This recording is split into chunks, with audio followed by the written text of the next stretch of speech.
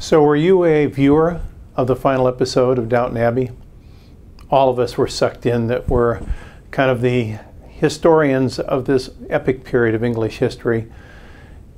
And those of you who are in the functional medicine model probably picked up immediately the extraordinary discussion of Lord Merton and Isabel Crawley and the pernicious anemia component of the episode. Did you catch that? It was really interesting, wasn't it?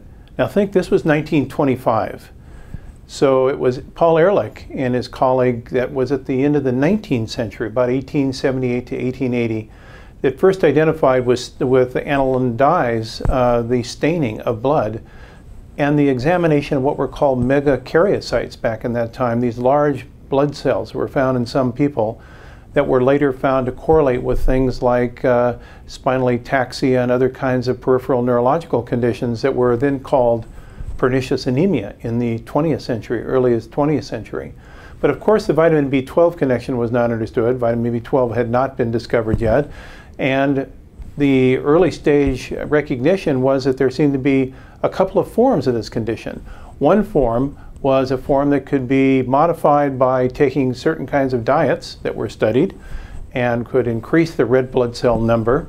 And these were diets that were rich in iron, and so we got this iron deficiency concept.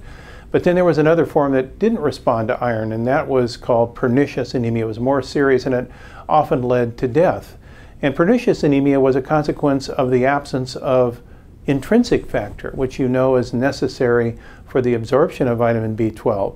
This is all what we learned post-1925. But before that, it was thought this was the kind of lethal form of the condition, and it wouldn't respond to the normal dietary intervention.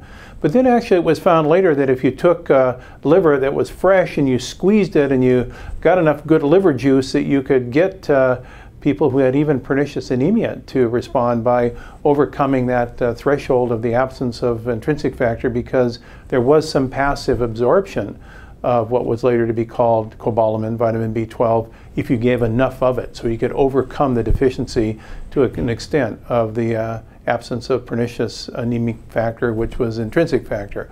So this whole interesting story in Downton Abbey, I think, is a sidebar, is a really interesting part of the medical detective story that relates to development of an understanding of vitamin B12, folic acid, blood, and how that ultimately goes on to relate to the nervous system. So it's a systemic connection, is it not, as we look at the early diagnosis being alteration in the size and volume of red blood cells, and then later going on to recognize that this connected into the nervous system, so the hematological nervous system functional connection.